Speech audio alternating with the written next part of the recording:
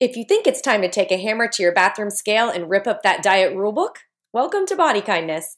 Hi everyone, it's Rebecca Scritchfield, author of Body Kindness and host of this podcast. I'm a health at every size dietitian, a certified exercise physiologist, a former chronic dieter, and a mom to 2 girls. Join me as I talk to guests about what it means to be good to ourselves and create a better life, where well-being matters, not weight. Through these conversations, we'll reveal the challenging and surprising ways our culture keeps us searching for our worth in our appearance. Let's create a new view of health that's inclusive and built on compassion. Let's shake things up a bit and let's change the game.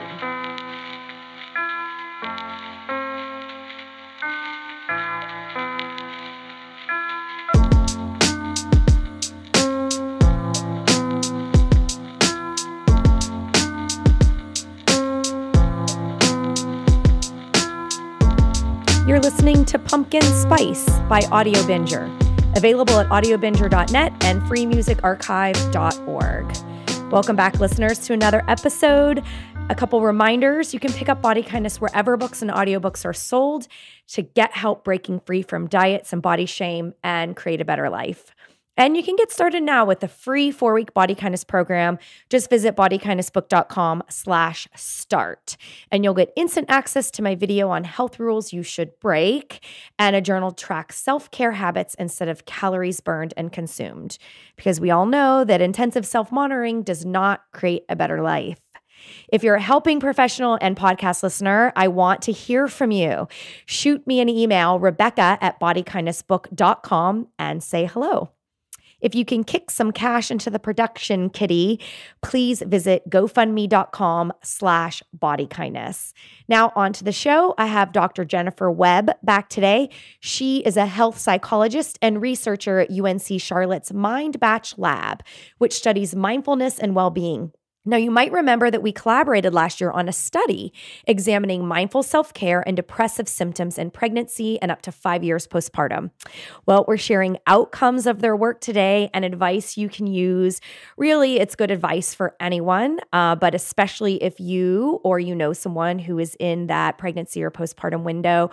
I hope that you will consider passing this podcast episode on to them. Dr. Webb received her bachelor's degree in cognitive neuroscience from Harvard University, a master's in psychology from the University of Southern California, and her PhD in psychology also from the University of Southern California. Thanks so much for listening once again, and enjoy the show.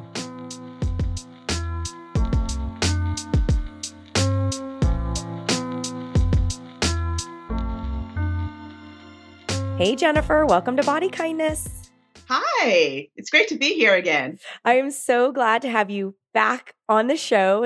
You might actually be my first repeat guest now that I think about it. That's exciting. Wow. I'm just humbled. Well, you have a lot of really good stuff. Last time we chatted, it was last year, episode 84 for the listeners who have not heard it yet. We talked about body image flexibility and how we could gain insight from the current research on self-compassion and positive body image. And that's also where we announced that we would be doing some research work together with the Body Kindness philosophy in your lab, Yes. which has been amazing. Oh my goodness. It really has. Yeah. And so we're back to kind of talk all about that in our show today around negative body image, depression, and mindful self-care for women in pregnancy and postpartum. Yes. But to get us started, I'd love for you to share a little bit more about your lab and your work for the benefit of the listeners to kind of get connected to where we're at with things. Oh, certainly. Well, thank you for that recap. It's so helpful. Our lab is sort of affectionately coined MIND-BATCH, and it's an acronym. So that it tries to help understand how we can live better in our bodies, regardless of what our bodies look like. And so we've spent a lot of time focusing primarily on understanding the experiences of college women from diverse groups in terms of living in bodies that are of higher weight, for example, and also looking at how yoga can be a vehicle for helping individuals of higher weight during the college years be able to live as well as they can and live in an embodied way and in a meaningful way. So that's one of the areas that we've been working on, as well as looking at self-compassion, intuitive eating, mindful eating, also in college women. And what we wanted to realize is that there are women along the whole trajectory of the lifespan that also, could benefit from these approaches. And so this really has been amazing to be able to open up our research program to now include more of an emphasis on the experiences of women during pregnancy, as well as in the postpartum, since these are really, really important issues these days. Absolutely. And I mean, it's anecdotal in my lived experience, but I got to tell you, yoga really was fundamental in helping me heal my body image. It's literally where I feel like I heard the word self-compassion and began to understand what they actually meant. Yes. And yeah, I'm very grateful for how yoga was able to serve a beneficial purpose in my life and like really foster this idea of connection and well-being and self-care for your body, just as it is. It like it's a form of resilience to our culture that tells everybody, especially women, that you're not good enough unless you're spending tons of time and money working on yourself. But especially as your body mass index grows, you get less and less of a pass by culture to be considered healthy or well or, even a good person. So, you're right. This is serious stuff and real important if we're talking about health and well-being of people. Yeah. Indeed. And I'm so grateful that you're doing the work. I would love to hear a little bit more of a recap of the research goals in this, as you were talking about transitioning from like well-being for women in pregnancy and the postpartum period. So what was the idea behind it? Yeah, the idea was really driven by a lot of these sociocultural messages and pressures that women during pregnancy and the postpartum now have to focus more on what their body looks like, as opposed to experiencing all the amazing changes that the body's going through at these different phases. So the focus has been more on appearance and needing to sort of be the sort of hot pregnant woman or the hot new mom, as opposed to really experiencing the full range of being during these amazing times in our lives. And so there had been research coming out, looking at the experience of body image specifically during pregnancy and the postpartum, but also recognizing that the lens through which that was being looked at, even in the research, was relatively limited. And so more research recently is looking at, hey, women are experiencing a lot of depression, anxiety during pregnancy and the postpartum. Hey, could how they're experiencing their body be part of that picture? And so that's one of the inroads that our lab was really curious about, is better understanding those sort of how they kind of feed off of each other, that if we're not feeling good about the body that we're in at these life stages, that certainly could, affect our mood and how our emotional life, but also that our emotional life could also affect our experience of the changes that the body is going through during these periods. And so we drew in a really a wonderful model that Dr. Catherine Cook-Catoni at the University of Buffalo developed with her colleagues, called the attunement model of wellness and embodied self-regulation. And essentially what that is saying is that we have our internal world and we have our external world.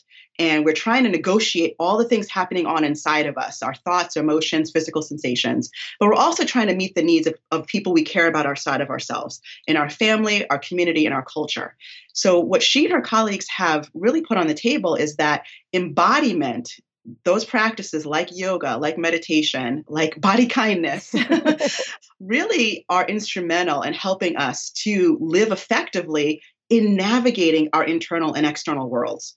And so the terminology that she has come up with is called mindful self-care. And a lot of it overlaps actually with body kindness. So there's so much synergy there, just in terms of these mind-body relational practices that are really targeted in living in your body the best way you can, and being able to empower yourself to take care of yourself in order to be able to take care of others that matter to you.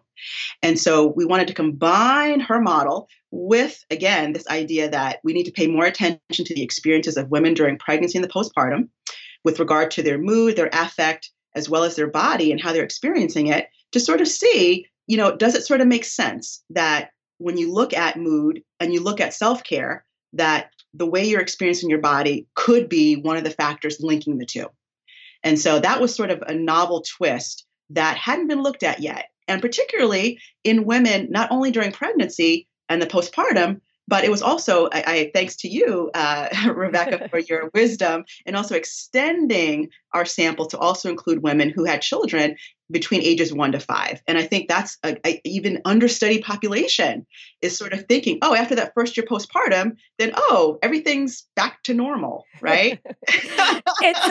Yeah. I'm like, selfishly, I happen to match that cohort of 2 kids, 1 to 5. Just saying. But yeah, but it's everything old is new again. And it was so interesting about what you're talking about is this idea of, I mean, it really is pervasive, right? Like it's inescapable, the messages that women get about their bodies. Really, I mean, it could start super early, let's be honest, 3, 4, 5 years old, but definitely by puberty when we become these objects, oh, you got to control, and this is how you fit in. And then it's like, there's this, you get through puberty and then this one time where you're supposed to gain weight for health and well-being. And what do we get attacked with are these messages about getting your post-baby body back, or even, we've seen the celebrities, but I would say maybe one of the most recent ones would be, okay, why am I drawing a blank on her name? Because she's now— Serena Williams? Well, oh, yeah, but she pushes back. Yes. So I appreciate her pushback, but she's been held sort of to this special standard about how fast her body can come back and how fast can she get back in the game. Even questions they ask her is not seeing her as like the best tennis player athlete, but more like female or as a mom, right? All these conditions. Qualifiers, yes. Yeah. I was thinking of Kate Hudson, who just had a baby and then became the spokesperson for WW, right? And so, and again, it's like the message that you're sending with respect to, here, I've got to get my baby's body back. And when you look at the focus of, is this really about well-being? Is this accessible to women of all sizes? And is it intersectional, That's right. And it's really important. I was just thinking of, you see things that come off as trends. And one of them was like on Instagram. This happened after my kids, thank goodness. But it was, I don't know what it's called, but you basically show a butt pic. And you're not supposed to be able to tell that you're pregnant from behind. And that's literally like a contest. Wow. So it's like a badge of honor. Like if you show your silhouette from behind and then you do like a back and a front pic or, it's just weird. I mean, and just to see people sort of unwittingly engage in it because we don't do enough to question the culture. Like it's the system and the structure that's a problem, not me. And so I've gotten more and more where I do not blame individuals for what they're participating in because it really makes sense. But how do we help people see that the system and the structure is problematic so that we can really help them, kind of point that sword at the culture and say, hey, I'm not the problem. And actually, when I feel space to be who I am, vulnerable, exactly as I am today, even if I want to change things, if I have permission to be here, I'm more likely to kind of want to hold myself with kindness and say, like, what is one thing I can do in this moment as a tired mom who's just trying to find her identity as a mom and caregive for someone else. So it's a really big cultural problem and a big undertaking that greatly is lacking in research, which is why I'm so grateful for the work that your lab is doing. Oh, goodness. Grateful for our collaboration, which made this happen. Well, can you share a little bit about what you found in the initial research? Oh, sure. That would be great to know. Okay. So based on amazing recruitment efforts on your part, we were able to obtain a sample of women, primarily from the United States, who were interested in learning more about body kindness and also sharing their experiences, both sort of reviewing your book, but also completing a few questionnaires that were looking at, symptoms of depression, looking at certain experiences of body and weight concern, as well as this new measure of mindful self-care. And so in our initial analyses, what we did was sort of look at the basic relationships, among those variables. And what we were able to find is in our sample, sample, which for purposes of this particular data was 77 women, and that is divided up into roughly 20 women who were in the first year postpartum, 19 during pregnancy, and the remaining 38, again, had children that were between ages 1 to 5. Mm-hmm. And so in this sample, we were able to demonstrate that, not surprisingly, that the experiences of how they're relating to their body in a negative way was correlated positively with how depressed they were feeling, as well as it was negatively correlated with caring for yourself in a mindful way. And then when you kind of put all those three pieces together, mm-hmm. it looked like the body experience was helping to explain why depression was related to mindful self-care. So mindful self-care and depression were negatively related, and how you experience your body was helping to explain that, which again was a novel finding. They weren't really looking at those kinds of relationships previously. Wow. It's so amazing to have some data behind that. And yet, again, as a mom, it also makes sense. Yes. I'm a mom with a job and resources, and yeah, it is still hard, right? To hear the messages, to feel the fatigue, to see how your life is evolving, right? You're already trying to learn how to do the mothering thing. Yes. And then, so if you're not feeling positive emotions or optimism, like feeling like you can handle it, or you're, like a sense of feeling good about the journey, right? Yes. Then we look to kind of cope, like I need to explain this negative emotion. And absolutely, we've been conditioned since like 1 year old to turn that into maybe some type of body bash or I'm not good enough, right? And so you could see where I would almost wonder, is there a chicken and an egg, or it doesn't matter because they fuel each other? That's right. And that's actually what research is suggesting. Mm-hmm. So our study, again, is novel, but it's also very preliminary because it's based on sort of that one, snapshot in time. Right. So some of the prospective research, which has actually followed women, for example, during pregnancy and the early postpartum, have shown that there is sort of this bidirectional relationship between sort of negative body image and symptoms of depression. And so there's a lot of, like you're saying, it's kind of a dynamic process. So if you're experiencing depression during pregnancy, it's also likely that will predict how you feel about your body in the postpartum. Yeah. And how you feel about your body in the postpartum can predict later on in the postpartum your level of depression. Yeah. So it's exactly, they do feed off of each other. And the thing is we have to remember that depression, there's a lot of shame around depression. Yes. I think we have a lot of views that it must mean that you don't even want to get out of bed. And, you know what I mean? Where you could be walking around acting like everything is fine because you're putting on a mask for people, but you could be depressed, but thinking that you're not even worthy of seeking an insight or care to that. That's right. Which is so problematic because depression also has very good treatments. Yes. Including things you can do for yourself and support. So it's almost like seeing this as if we can get some more data behind it, we can get some more effective treatments from the clinician standpoint, but from, as you were mentioning earlier, families and communities and just how we see this lived experience of what it means to become a mother and a family and care for ourselves and for each other. It's really exciting, actually. It is exciting. And it's amazing timing also, because in the last week and a half, the U.S. Preventative Services Task Force on Preventing Perinatal Depression put out a statement. And that statement was we looked at all the literature, which was looking at sort of psychological treatments for women who are experiencing depression during pregnancy and the postpartum.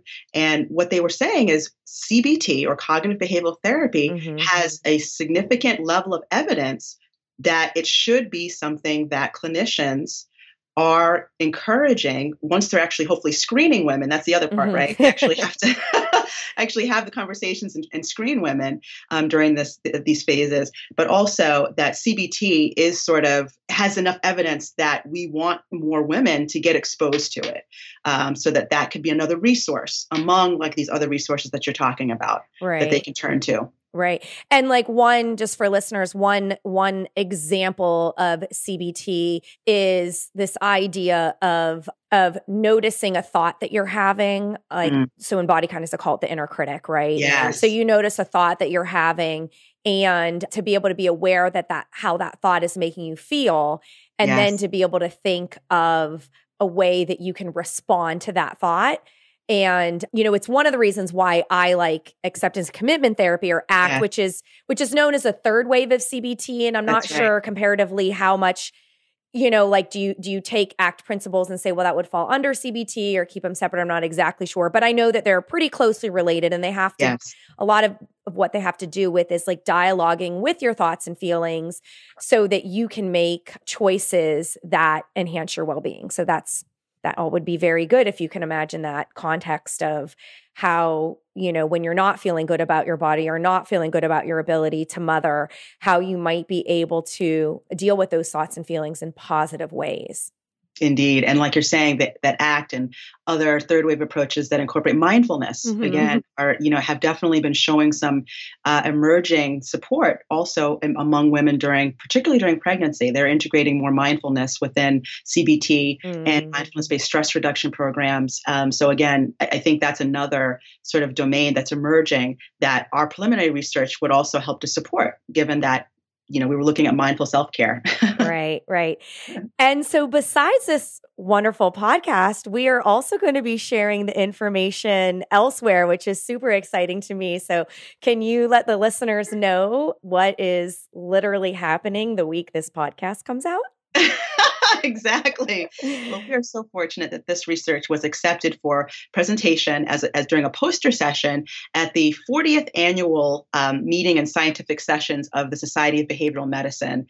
And again, SBM, as it's known for short, tends to bring together a wonderful sort of interdisciplinary perspective from professionals from diverse backgrounds as it relates to sort of psychology, medicine, public health, nutrition, and others as well. It's an amazing opportunity to sort of cross-fertilize so that we're not staying siloed just within, for example, psychology or health psychology, but can hopefully sort of increase awareness, across different disciplines. And this year it's actually in DC. Yay! And at the Washington Hilton. So we're so excited to be able to have this opportunity to share our work further. Right. And I'm so excited to hear how people respond to it. And, it's like that planting seeds, right? So I just think that this work is so important and meaningful. And you're right. It is an honor to be able to share that. And as we know how it goes in research, there's always more work and funding that's needed.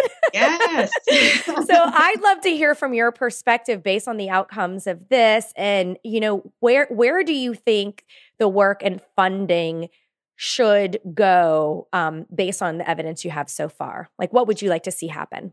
Well, certainly, as we're thinking about, women during pregnancy and the postpartum, for example, that it's such an amazing time, but also there's a lot of busyness, right? And so part of what we're hoping is that not only noticing that the evidence base, for example, for CBT, has reached a certain threshold. But we also want to think about how it's delivered, for example, right? So that it can reach more women and be effective so that it's maybe not based on the traditional models of care. So that's great if you are able to go to sort of face-to-face services in person.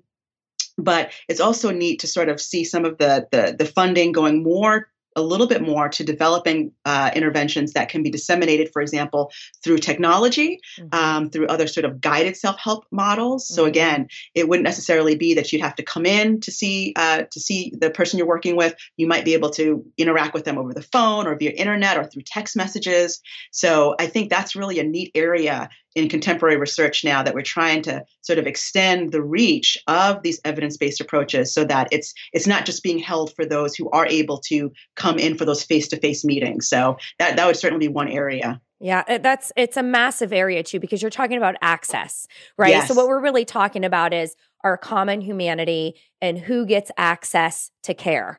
And so what's the point of all this research and all this evidence if only the people who have the disposable time and money to go to in-person, face-to-face therapeutic sessions? We've got to find a way to include everyone, and the most marginalized, the most time-starved, the most economically disadvantaged.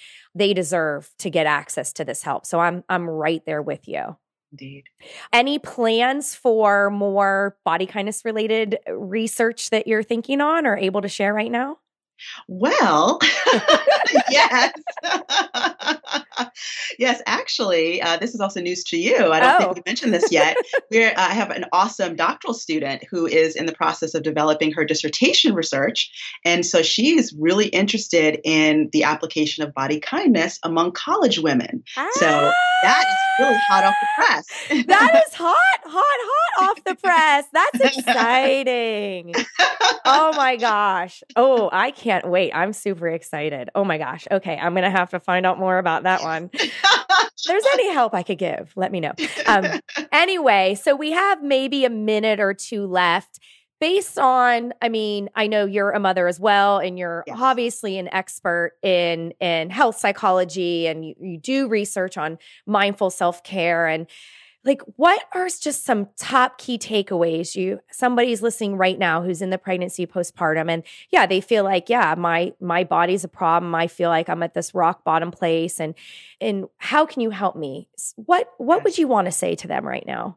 Well, first of all, I think as we were talking about really just trying to normalize that, it makes so much sense why you would be having these thoughts and feelings about your body given the broader culture. So part of it is the fact that you're even aware of how you're feeling. That to me is a good thing, even though it might not feel good. So with that knowledge, you can then think about what you can do with that information and sort of recognizing that this is an opportunity. Again, even though it could feel as if you don't have anything that you can do. Mm-hmm. So thinking about certain support resources that are out there. There's resources that are available online, for example, through the American Pregnancy Association. Massachusetts General Hospital Center for Women's Mental Health also has some great online resources. And also for women during the postpartum, there's Postpartum Support International. So those are some other resources that could be helpful. But recognizing that your experience, though challenging, is also potentially an opportunity to sort of figure out sort of how you want to be at this particular stage of your life, thinking about becoming a mom, thinking about, what type of values you want to embody for that child or other children that you might have. So those would be some tips I would think about, sort of that awareness, sort of having compassion because it makes sense given the culture we live in, and considering what action you can take to get the support that you need.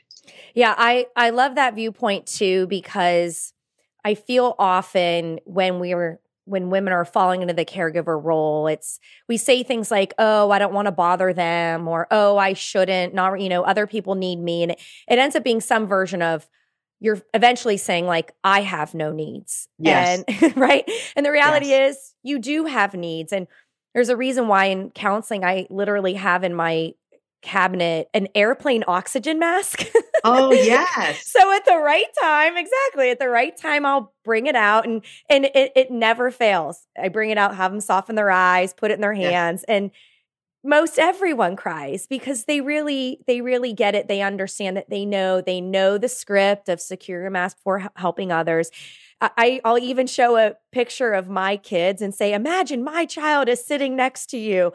How hard would that be to put your own mask on first? And they'll say, it would feel impossible, but why do you need to? That's right. It's so I can breathe to help others. And so metaphors and reminders like that can be really helpful.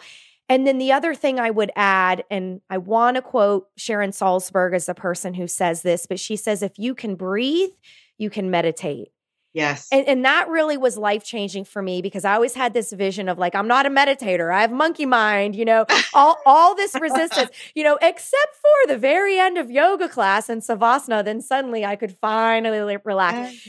But from that mindset, if you can breathe, you can meditate. So just like putting my hands on my heart, like that's what I would tell a listener. Just right now, put your hands on your heart and just soften your eyes and just feel that connection skin to skin, but also with breath. And just if you can take 30 seconds and just count a slow inhale and exhale and feel that connection, that is meditation, that's emotion regulation, right? Yes. And that shows that you have what it takes to do maybe the next thing that's harder in the searching for resources and getting appointments and things like that. Right. So, and I think that's such a nice compliment to something that Kristen Neff and her self-compassion break is very complimentary. It's sort of recognizing that, this is a moment of suffering. It's hard right now.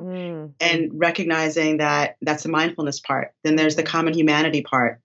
Others, I'm not alone. There's other women out there feeling the same way. And then the third part, again, is can I be kind to myself right now? So I still can have a choice of how I want to treat myself amidst awareness and amidst recognizing that I'm not alone. Yeah. And all of Kristen Neff's work was fundamental when I was coming up with the body kindness pillars. It was, if nothing else, it's your willingness to cultivate an inner caregiver voice. And you can't do that without understanding the benefits of self-compassion in your life. Jennifer, this has been so great. I want to make sure that in the show notes, I'll include a link to your research lab where people can read some of your recent and relevant papers. Is there anything else you want to let listeners know about your work or where they could find you before we say goodbye today? Oh, no, I think that information will be great in terms of ResearchGate is where a lot of our work is, and I'll make sure that you have that link. I also just wanted to mention if listeners are interested in some other, in addition to body kindness, obviously, some other resources that could be useful during this time that our lab has been either reviewing ourselves or might be including in research in the future, potentially. There's some self-help books that focus on mindfulness specifically during motherhood. And one of them is Shonda Morales's Breathe, Mama, Breathe. It has a lot of wonderful, short, brief mindfulness practices for the busy moms and moms-to-be. And then Mindful Motherhood is actually an evidence-based approach self-help book by Dr. Cassandra Vichin, where, again, it's sort of based on mindfulness-based stress reduction, but it's specifically for women who are preparing to have a child as well as in the early postpartum. And then one other book that our lab has been having so much fun with is called Like a Mother, A Feminist Journey Through the Science and Culture of Pregnancy by Angela Garbez. Again, it's just sort of this really eye-opening and just such well-written exploration of a lot of the mixed messages that women experience and a lot of disempowerment that women experience during this time, and different ways of being able to sort of regain power as well. I love that. Those are all going to go in my cart, and I will include the links to every one of those in the show notes, as well as a link to your research lab. Thank you so much, Jennifer, for coming on the show today. Well, thank you for having me. Bye-bye.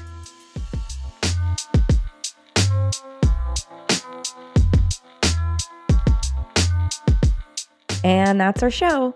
The podcast is made possible with support from listeners. Please donate to help offset production costs at gofundme.com/bodykindness.